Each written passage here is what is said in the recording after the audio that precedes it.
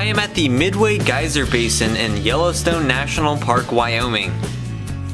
This is an incredible geothermal site because two of the largest hot springs in the world are right here.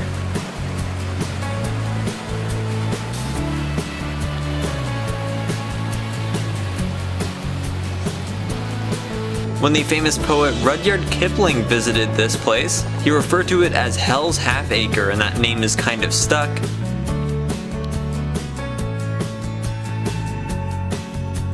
This is Excelsior Geyser, which was the largest geyser in the world.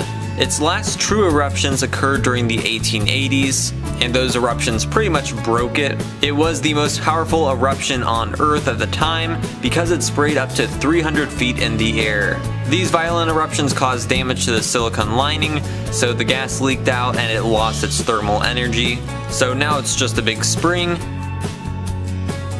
But all of a sudden in 1985 it erupted for 2 days, only at a maximum of 80 feet. But then it hasn't done anything again since, so maybe it will go off again in the 2080s.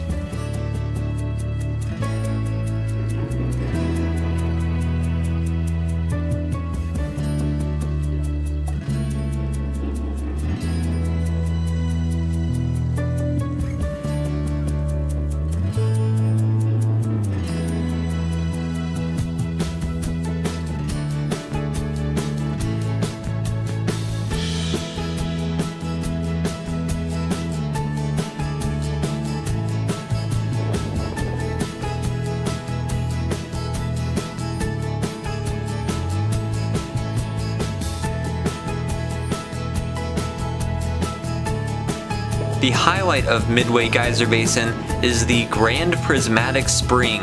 It is the largest hot spring in Yellowstone and the third largest in the world. The other two are in New Zealand. It covers a massive expanse of land as water flows evenly on all sides. This caused the terraces all around it.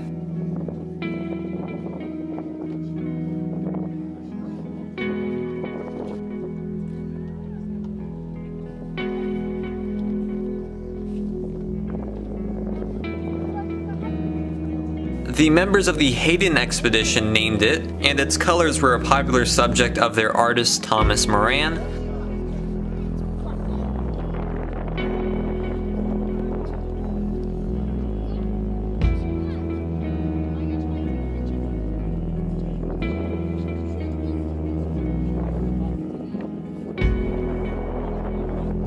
From the boardwalk level here, you get up close, but you can't see all that much. You can't quite get a perspective of how massive it is, even though it's pretty much all you can see. It is also very hot and steamy on this part of the boardwalk. All these layers of color are caused by thermophiles, which are bacteria that thrive in this heat, and the colors become increasingly cooler as it goes towards the center.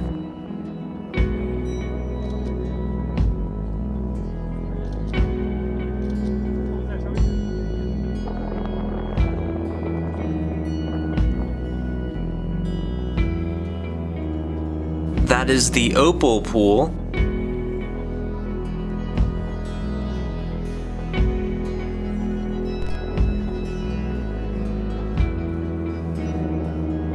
And this is the turquoise pool, named by the Hayden expedition for its gem-like blue water. This pool is connected with Excelsior Geyser. Now I'm going to hike up the hill behind Grand Prismatic Spring for an aerial view of it. This is going to be really cool.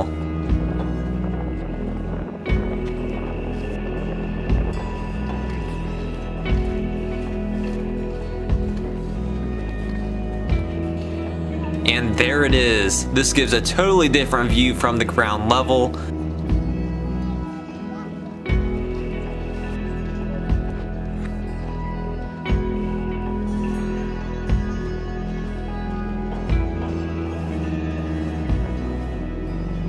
All that steam is discharging 560 gallons of water into the air per minute. And you can see the thick steam coming from Excelsior Geyser back there. That is emitting about double the amount as Grand Prismatic Spring.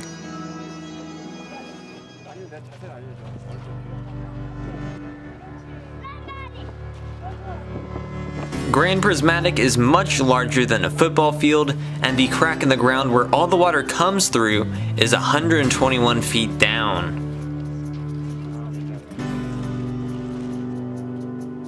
I highly recommend going up the hill to see it from above. Most people go on the boardwalk but don't do this. It is totally worth it and really unbelievable when you see it from above.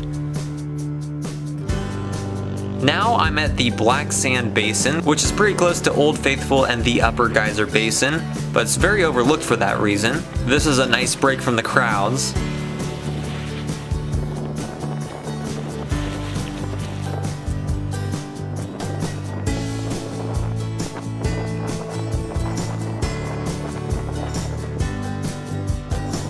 That is Cliff Geyser, which is right on the edge of Iron Creek. When the geyser is active, it does usually go off daily, which it appears to be active. However, it didn't go off while I was here.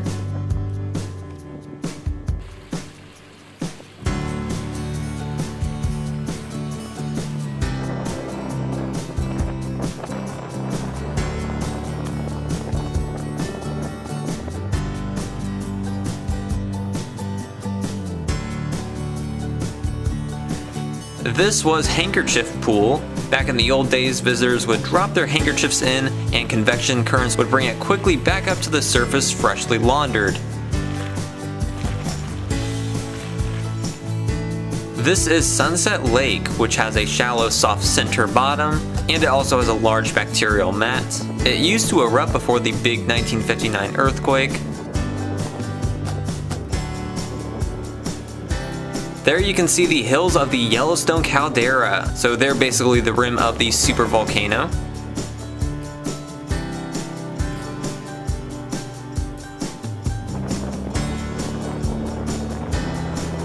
This is the Emerald Pool, named for its emerald green color. It has lower temperatures, which you can tell by the yellow bacteria and algae. Its lower temperature has actually been caused by objects being thrown in it over the years, and it may continue to lose color.